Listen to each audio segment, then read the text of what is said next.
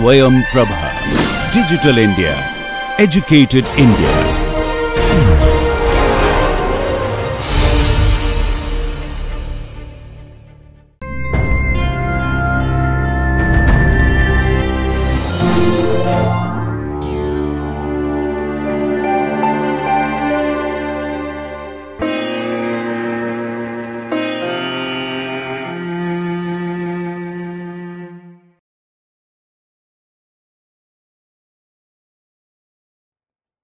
The module in progress is cell signaling mechanisms, and we are focusing on G protein coupled signaling mechanisms, which are also referred to as second messenger signaling mechanisms. The term second messenger is specifically used for these substances. The implication is that the ligand itself is the first messenger, and the ligand stops short at the membrane, binding to a membrane receptor, and it produces its actions on the cell by elaborating one of these molecules which act as its second messenger.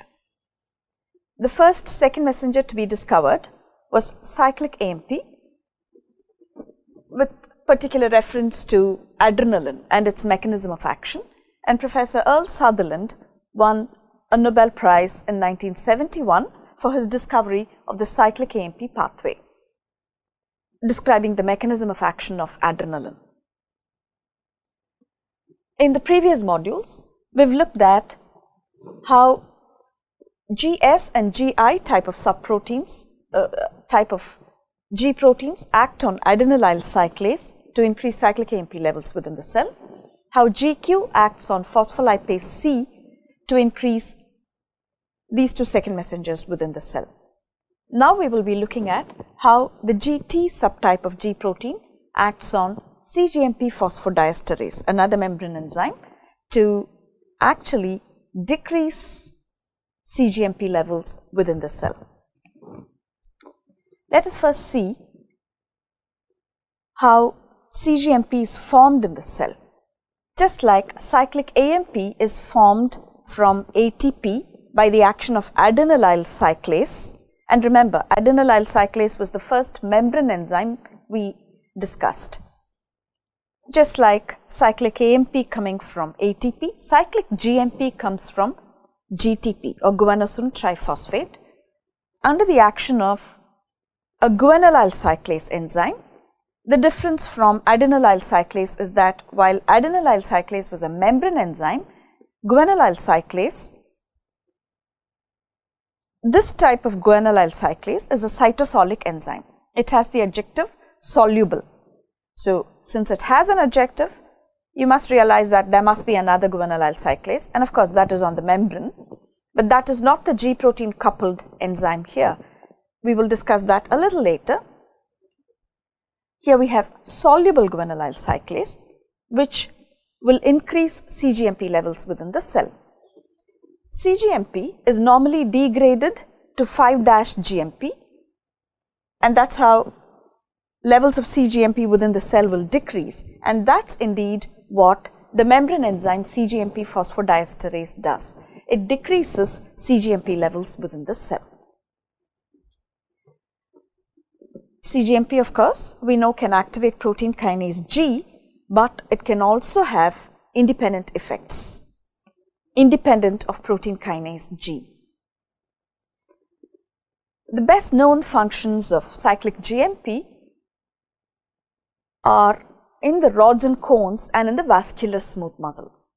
In the rods and cones, cGMP levels are modulated by the G protein couple mechanism, and that's what we will see first. In rods and cones, the actions of cGMP are independent of protein kinase G. At least the actions that we will discuss are independent of that of protein kinase G. The G protein coupled receptor, or the protein on the membrane which responds to light, is what we call rhodopsin in the rods. And light striking on rhodopsin will activate the G protein the GT type of G protein, and that's what gets the special name transducin, and the T here is actually for transducin. Once this G protein is activated, we know how the alpha subunit will move along the membrane and activate a membrane enzyme. The enzyme here is cGMP phosphodiesterase, and that will reduce cGMP levels in the rods and cones. What is the effect? So we will now see what basal levels of cGMP in the rods and cones actually does. cGMP levels are quite high in, let us say, a resting rod, that is one which is in the dark, where there's no light activating that rod. cGMP levels will be fairly high, and there are cGMP dependent channels on the membrane of rods and cones. These are non-specific monovalent cation channels, and they will allow a steady invert current to operate in the rods and cones. Now, normally in a prototype cell or in a prototype excitable cell, the membrane potential is of the order of -80 millivolts, and that is set predominantly by a potassium conductance in the cell, and potassium is an outward current. In the rods and cones, in addition to this, there's a very high invert current, an invert conductance, which keeps the cell fairly depolarized at about -40 millivolts. That's the resting potential of rods and cones. And when light strikes and cGMP levels reduce, these channels passing invert current actually close and the cell gets hyperpolarized. This is indeed interesting and peculiar, because in all other neural transduction mechanisms, you would see that at the receptor level, at the sensory receptor level. By sensory receptor, I am referring to a cell which senses that particular sensation. The first event would be depolarization. The rods and cones are an exception, where the very first event after light striking the rods and cones is a hyperpolarization. How that produces an effect on the next cell in the pathway, we will see when we consider visual transduction. While considering cGMP, here we have seen how cGMP levels can be altered by a G protein coupled mechanism. There are yet other powerful ways in which cGMP can be altered, and we will consider those mechanisms along with this session, because they involve cGMP again.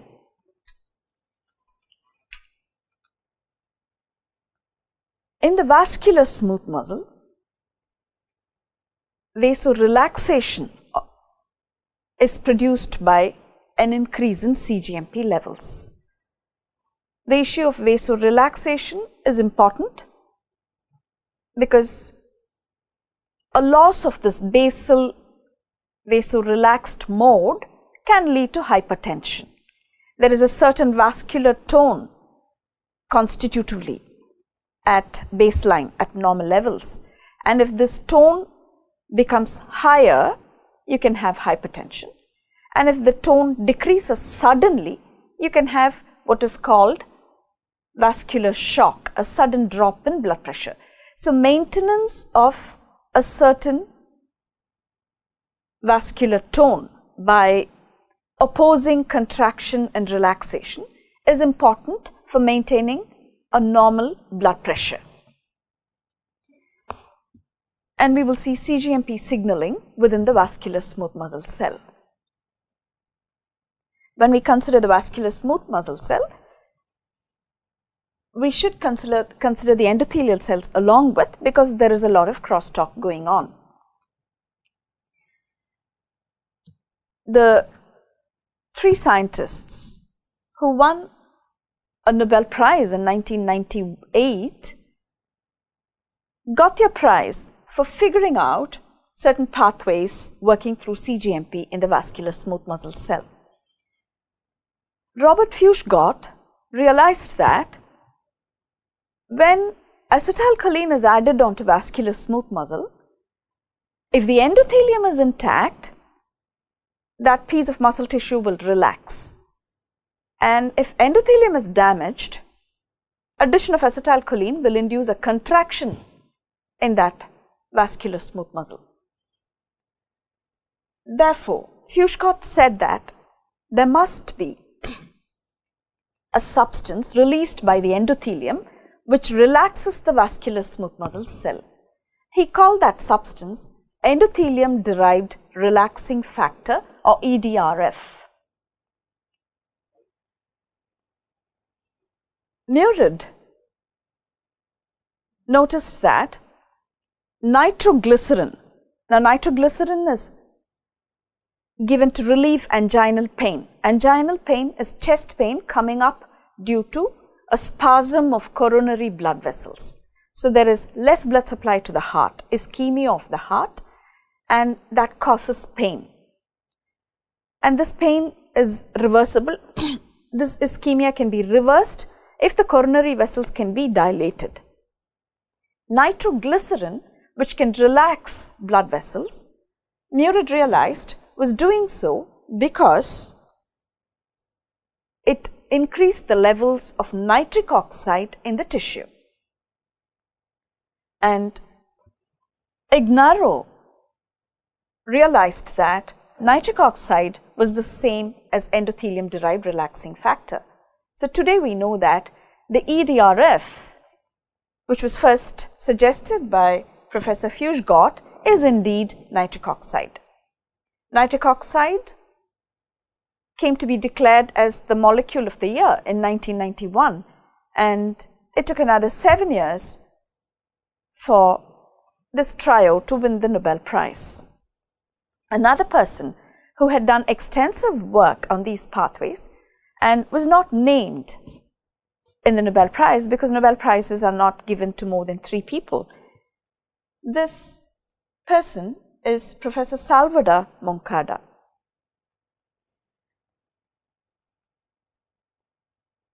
The source of nitric oxide in the endothelial cell is L-arginine, and L-arginine is acted upon by the enzyme endothelial nitric oxide synthase to elaborate nitric oxide within the cell.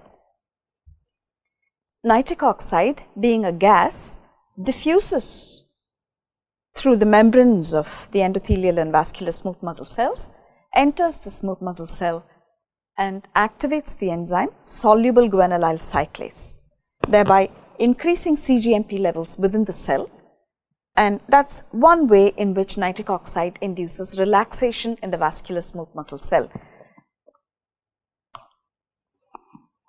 There are other ways in which cGMP levels can increase in the vascular smooth muscle cell, and that is by activation of the enzyme guanylyl cyclase, which is found on the membrane guanylyl cyclase. Just like we had a membrane adenylyl cyclase, there is a membrane guanylyl cyclase as well.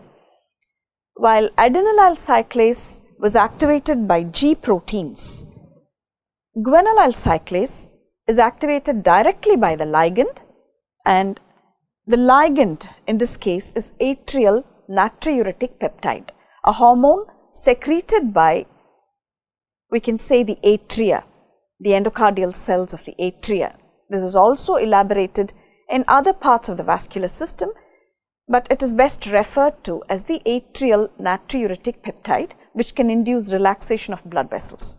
And that acts by binding to the membrane guanylyl cyclase and activating it directly.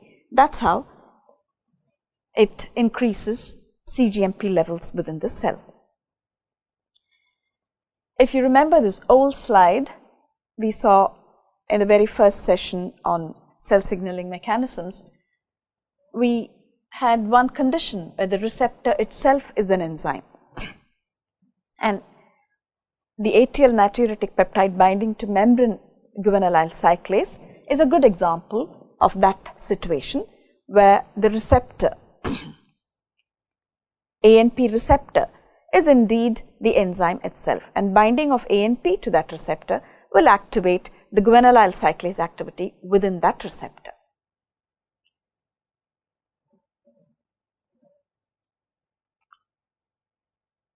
To summarize, we've seen three ways in which cGMP levels can be modulated within the cell. One is by a G protein couple mechanism, where activation of cGMP phosphodiesterase in the membrane through a G protein can reduce cGMP levels in a cell. cGMP levels can increase by the action of soluble guanylyl cyclase, which is activated by nitric oxide. cGMP levels can also increase by the activity of a membrane guanylyl cyclase, which is activated by atrial natriuretic peptide.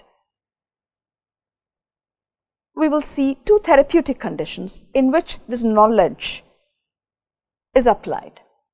We already know that vasorelaxants given for relieving anginal pain, vasorelaxants like sodium nitroprusside release nitric oxide, and that's how they relieve coronary vasospasm and angina. There's one other instance where relaxation of blood vessels is important, and that is in the treatment of impotence. Erection of penis occurs when it is filled with blood, when there is vasorelaxation of the blood vessels in the penis, and that can be impaired in impotence. Treatment of impotence is by this drug called Viagra.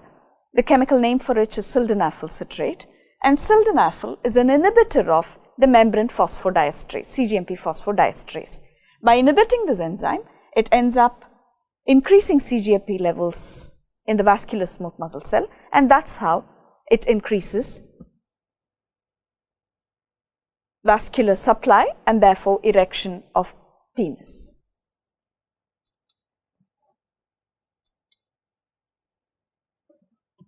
So we have so far seen ways in which these G proteins act through these enzymes to elaborate these second messengers, which produce their effects by activating one of those protein kinases, or sometimes even directly. We will now move over to phospholipase A2. We've already considered phospholipase A2 in the first lecture on cell membrane lipids. We looked at two phospholipases which acted on cell membrane lipids. One of them was phospholipase C, and the second enzyme, membrane enzyme, is phospholipase A2. And just like phospholipase C, phospholipase A2 also acts on phosphatidylinositol, but at a different site. This was the cartoon of the phosphatidylinositol molecule we saw earlier. This is phosphatidylinositol. The membrane not only has phosphatidylinositol, but also phosphates of the phosphatidylinositol. Here we have phosphatidylinositol bisphosphate. While phospholipase C would act here to release inositol triphosphate and diacylglycerol, phospholipase A2 acts at this site and releases arachidonic acid from the phosphoinositides in the membrane. Arachidonic acid is a very, very important signaling molecule, because once released, it is acted upon by either of these enzymes in the cytoplasm, cyclooxygenase or lipooxygenase, to elaborate prostaglandin G or leukotrienes. The other prostaglandins are made from prostaglandin G. These are important mediators of inflammation, and in another session we will consider the effects of prostaglandins in greater detail, but for now, non-steroidal anti-inflammatory drugs, aspirin for example, are anti-inflammatory because they inhibit the enzyme cyclooxygenase and therefore reduce prostaglandin levels within the cell. And that is also the reason why they can induce peptic ulcer. Learn why. So phospholipase A2 acts on membrane phospholipids, that is the phosphoinositides, to release arachidonic acid, and that forms prostaglandins and leukotrienes. While the non-steroidal anti-inflammatory drugs inhibit cyclooxygenase enzyme, corticosteroids, which are used to treat inflammation, will inhibit phospholipase A2 itself. Much of the understanding of pathways involving arachidonic acid again came from the work done by Professor Moncarda, prolific work.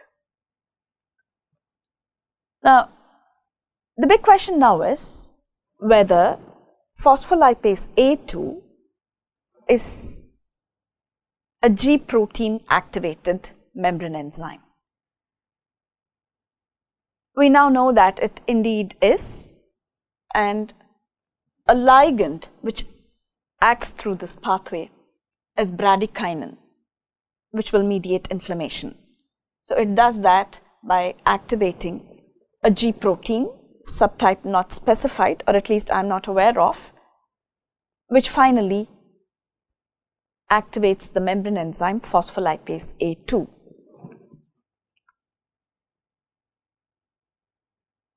In summary, we have looked at G protein coupled mechanisms of cell signaling, that is, ways in which ligands instruct a cell to perform an action. The G protein coupled mechanisms are also referred to as second messenger signaling mechanisms. Please note again that the term second messenger is reserved for these molecules, though you would find that as you read, there are other substances which can qualify to be a second messenger, but terminology is important and we should restrict the usage of the term second messenger to these molecules. In the next session, we will consider the other ways in which a ligand receptor combination can activate a cell. We have just completed a discussion on G protein coupled mechanisms. Thank you for watching this NPTEL lecture.